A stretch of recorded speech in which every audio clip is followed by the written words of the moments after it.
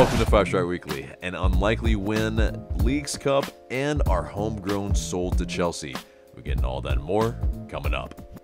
Before we get into it, become part of the notification squad by hitting the bell next to the subscribe button on YouTube. Welcome to the show, 5-Star fam. I'm AJ, and Atlanta United, they came back for the first time in quite some time to win against the reigning champs. So Atlanta United beat Columbus Crew 2-1 at the Benz in a pretty contentious one, at least in the stands anyway. Yeah, we'll get into all of that. But before we do, much love to our Patreon members, and specifically you guys, Gavin, Jordan, Niall, Andrew, and Chris. Much love to you all. But yeah, let's get into the match review then. So yeah, Saturday night, Stian Gregersen decided to score his first goal for the Five Stripes, and he very little bit of time later did so again for the first brace in his entire career. So amazing from the Norwegian. But yeah, it definitely started where the supporter section was silently protesting for the entire fan base, and essentially did not do any chants except for "Don't price us out." And yeah, if you want to hear more about that, you can go to our live post-match fan reactions video. I'll link it in the card above if you're watching on YouTube. But yeah, we say a lot of what's going on there, so we won't double up and say too much here. But yeah, essentially, yeah, there is some kind of misconstrued kind of thoughts where people are thinking that the supporter section is, you know, the capos, the people in there are the only that they're complaining essentially only about the supporter section. It's about the entire stadium and the raising and rising costs of things inside the supporter section, the 200s, 100s, the club section, where essentially the value of what we're getting is essentially not commensurate to what is going on the pitch, where, for context, apparently 3252 at LAFC, that section and many other sections, apparently, they have frozen the ticket prices for 10 years. So if that were the case, it's not like it's unprecedented. And I think you've seen the LAFC success that they've had, and yeah, you know, if you weigh it against us and theirs, and you know, their success versus you know, the rising ticket prices, well, it's completely night and day. But either way, let's get into this this match review. And yeah, of course, Stian Gregersen didn't play against NYCFC in the midweek because of the yellow card accumulation. So he was definitely raring to go. You know, didn't have the fixture congestion as well. So yeah, he was definitely, he had all the ups in his legs to be able to get the brace in this match. But yeah, the lineup, you know, it could have looked several different ways, but Ronald Hernandez was the left back. Caleb Wiley, of course, we will talk about later in this episode. And Pedro Amador didn't get the start. He was in the bench, or on the bench, but didn't get any game time. Brooks Lennon was the right back. Derek Williams, Stian Gregersen were the center backs in the four-man back line. Fortune, Slish, and Muyamba were in the midfield, with Saba, Tiare, and Silva the forwards. So it definitely was interesting that we went a little bit more attacking than we normally do against Columbus Crew. But at home, it seems like something that we are wanting to possibly kind of dispel, is that we yeah, we had our chances coming into this match, and in the first half, it seemed like we created the chances, half chances, full chances, to possibly get the first goal, but it wasn't the case. We were not clinical. We created some decent looks as well, but a little bit ponderous in the box. It just is that sometimes we need to be more confident and take it first time. But some of these players also, well, Tiare hasn't really started a whole ton. I think he started because of a bit of fatigue probably in Rios's legs. So him starting, he's not fully acclimated completely, especially with the 11. They hadn't really played together either very much. So the very fact that we were able to come back and win this match, I think, is something incredible. But yeah, Columbus, they were able to get the first goal. 36th minute, it was a parried shot that unfortunately Gregersen couldn't get the rebound, and Diogo Rossi, he was waiting. He knocked it in to give them the 1-0 lead. And yeah, it is somewhere in all of this, it's a matter of, okay, you know, this one, Gregersen maybe could have caught, but it is also on the defense to make sure to clear the danger and make sure the attack from the other side doesn't get all the way into the box to begin with. But yeah, Columbus, I mean, I think we noticed they were really good on the ball, and it really seemed like Valentino was trying to prioritize the transitional moments and also being disciplined, because there was a lot of moments where we had to suffer. But in the second half, there was the two set pieces that we were able to capitalize on, and yeah, all of Stian Gregersen, Norwegian Air Stian, all 6'3" of him. He timed a very well corner kick by Saba, and it was thumped in. Pretty much came from where it came from, and yeah, 1-1 in the 60th minute. In traffic too, Gregersen definitely able to overpower all of the people around him, and it's almost a 4-on-1 at you know, for the first goal, and it's his first MLS goal. And yeah, the second goal for Atlutd United came shortly thereafter. It was a 60th minute for the equalizer, 76th minute in what looked like deja vu with Saba. Again, another corner kick, and yes, the Norwegian headed it and froze the keeper, Hagen. And yes, it's incredible. The celebrations are palpable, and yeah, the stadium woke up. And yeah, on a note against, or not against that, but on a note about the energy from the supporters section, is that apparently the Gulch, the umbrella supporters group for all the supporters groups of Atlanta United, did mention that it was mentioned to the players that they would be silent. So basically mirroring what the entire stadium usually is like.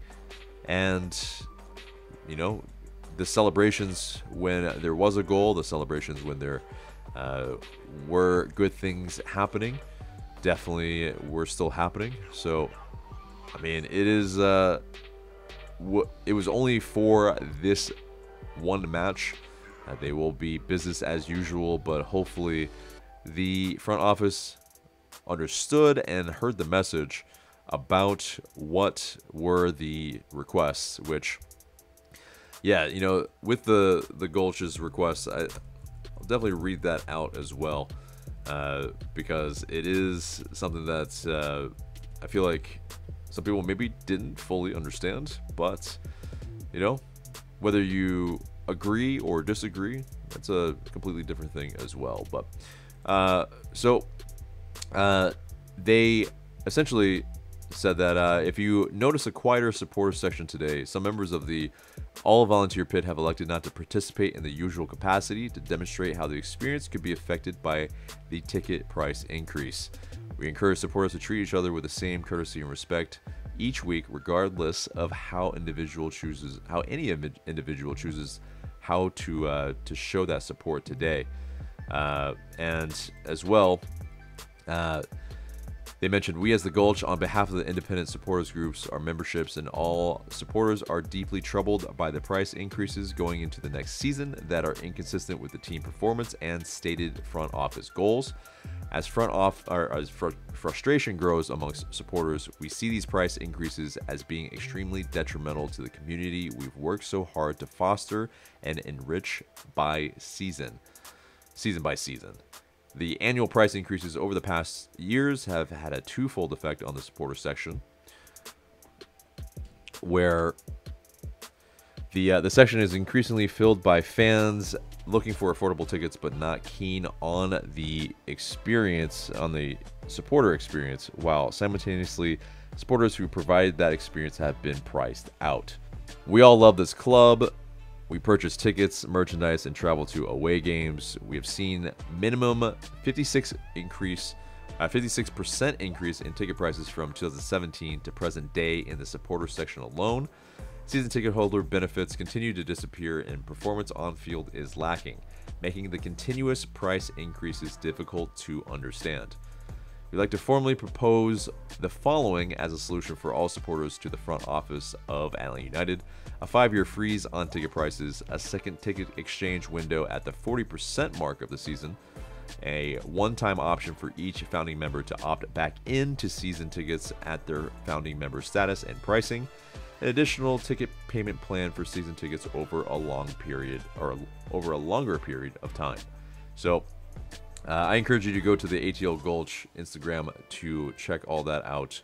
But essentially, yeah, if you feel like that affected the atmosphere, then, well, you know, that kind of was the point. And it's something that's been felt for a very long time, but finally voiced.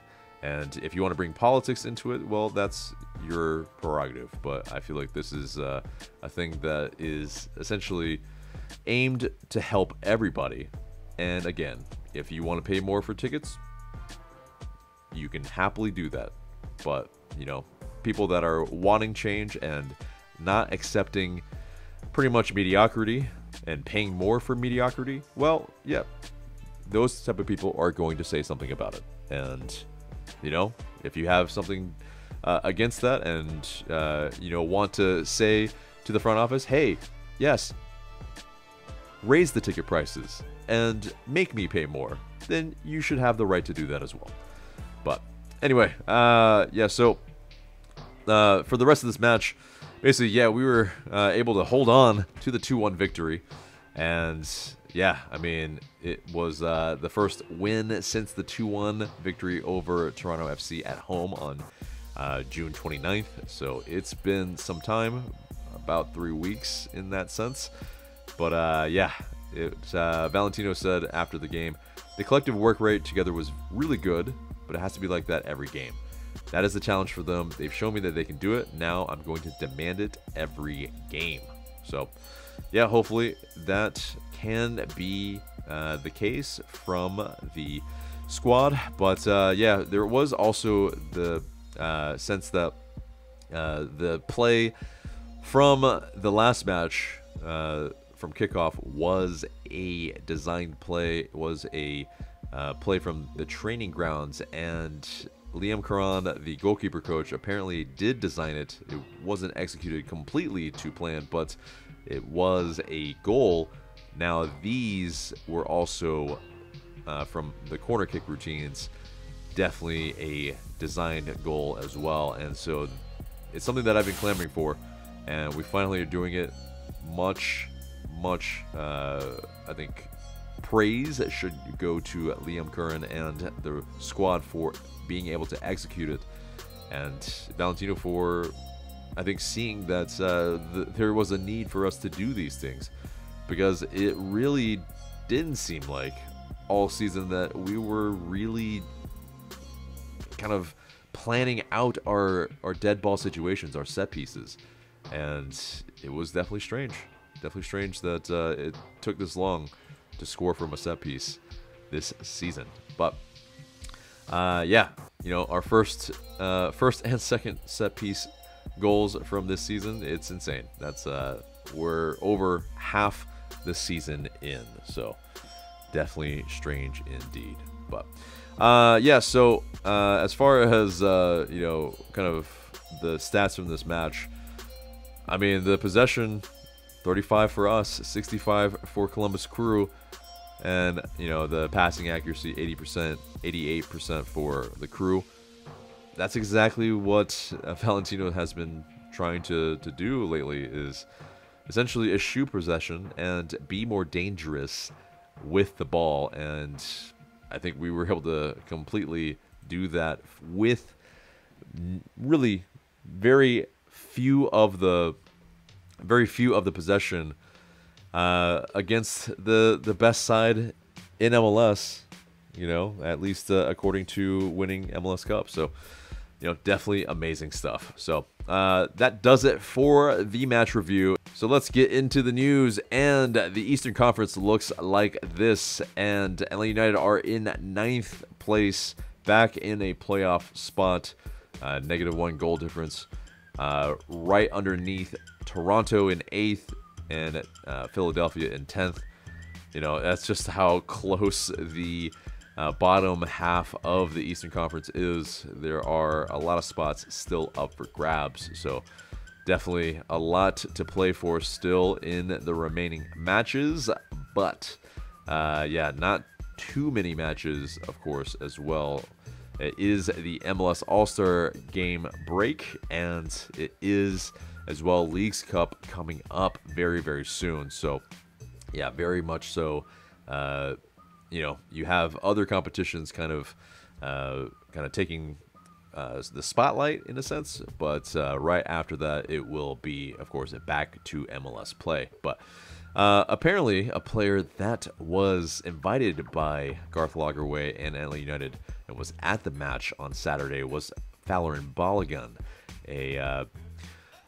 you know, of course, a striker for the U.S. men's national team. And, you know, it's very interesting because with all of that, you know, he is a very sought-after player to one degree, but he also is a player that's, you know, at 23 years old, playing for AS Monaco. Well, you know, there are people that are pontificating, will he be able to be got by Atlanta United? I think he's just only visiting the States a little bit and not actually being sought after. But if he was, I mean, what a player. 23-year-old and, you know, lots of talent, but I think this would not be the move that he would want probably at this stature in his career. But yeah, moving on from that, Gregersen and Saba make the MLS team of the match day. Congratulations to Stian Gregersen for making the 11. Saba made the bench. And yeah, with those 2 assists, Gregersen with the 2 goals, definitely well deserved. Next bit of news, Atlanta United announced that they transferred Aiden McFadden to Louisville City FC for an undisclosed fee. It's a permanent transfer, and he hadn't been on loan with the USL Championship side since April. And yeah, the club exercised the purchase option. So yeah, best of luck to McFadden at Louisville City FC rather.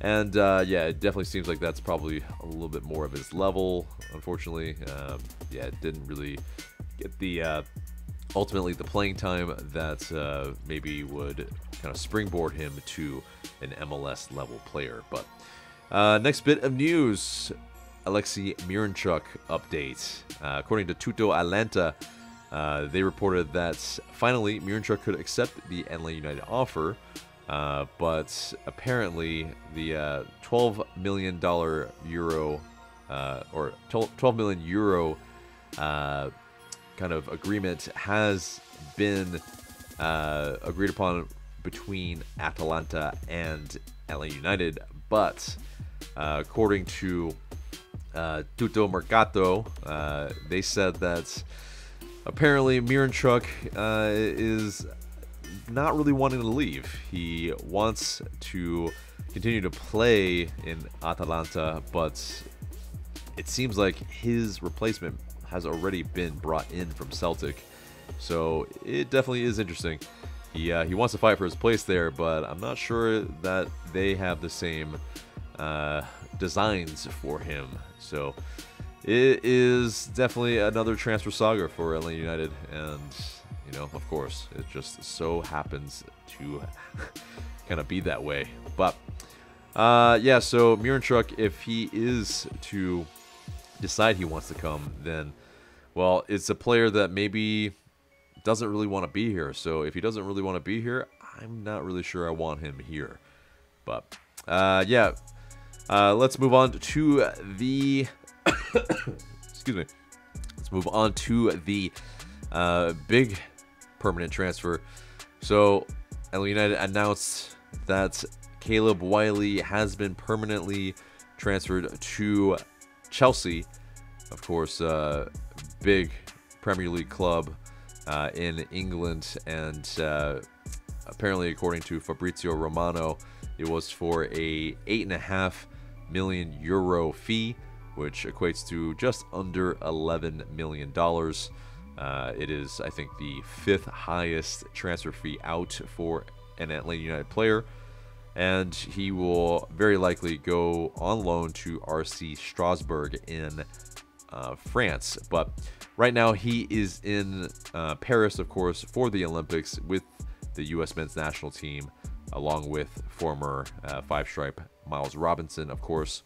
But yeah, I mean, the kid from Morningside in Georgia, yeah, has made his way all the way to Chelsea Football Club in really a short span of time, in really just a few years, and really essentially in 6 years has gone from the ball boy at the MLS Cup finals in 2018, you know, getting a photo taken with Jose Martinez when he's shorter than Jose Martinez. I mean, Caleb Wiley, you know, has just grown before our eyes, and scoring in his debut, just being a really an incredible young player, teenager, that's earned his starting spot at left back for Atlanta United. It truly is kind of a thing to behold for probably not only many soccer players in Atlanta, but of course also the academy for Atlanta United, that there is a pathway from the academy to you know, the best league in the world in the English Premier League. But yeah, really incredible, and Caleb Wiley hopefully does not stay in the lone army for Chelsea. Wish him all the best in being able to maybe possibly play for you know, the first team there. But yeah, he definitely has it all to do. It will be a tough road, but he has all the talent, and if he can put it all together, it's quite possible that he might be able to make waves in England sometime soon. But yeah, always a five-stripe forever, a homegrown for Atlanta United. So last bit of news, Atlanta United 2 fell on the road to Crown Legacy FC 2-1 on Sunday. Nick Firmino, he scored the lone goal, while newcomer Rodrigo Neri made his professional debut. So congrats to Neri on that. But yeah, that pretty much is the news, and it gets us into the match preview. And Leagues Cup has arrived, and Yeah, our first match is, of course, against DC United. Our second match will be against Liga MX side Santos Laguna. But yeah, the first match will be Friday, 8 p.m., July 26th at the Benz. And yeah, with the rules, basically regulation wins count as 3 points. There are no draws. Each team will receive 1 point if the game is tied after 90 minutes. The winner of the subsequent penalty shootout will win an additional point. So basically, it being no ties, somebody has got to get the other point. So the group stages will go something like this. Columbus Crew and Club America, they basically, because of, yeah, basically being the winner of the MLS Cup and Club America having the most points across Clausura and Apertura 2023, they will be able to bypass and yeah, have automatic spots in the round of 32. So also each club will play a minimum of 2 matches in the group stage. The top 2 teams from each group will advance to the round of 32. The group assignments were pretty much ranked and pretty much kind of weighted by the cumulative 34 matches and the 2023 Clausura and Apertura tournaments in Liga MX. So, yeah, that determines why we are playing DC United and Santos Laguna. But DC United, they're 13th in the Eastern Conference right now. Last match, they played a friendly against Celtic FC and lost 4-0. And their previous match against us, we won 1-0 against them at Audi Field.